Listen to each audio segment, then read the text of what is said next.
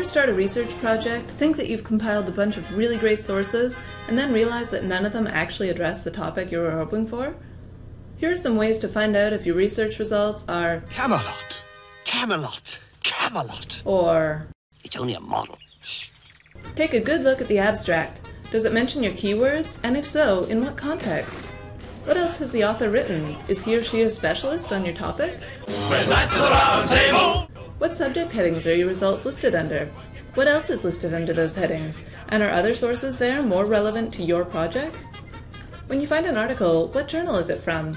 If you're researching Arthurian legend, do you want a literary journal, a history journal, or a creative writing journal? What perspective do you want to explore? There might even be psychology, sociology, or political science journals that use Arthurian legend as a model. When you find a book, check the table of contents. Is there a chapter that deals with your topic?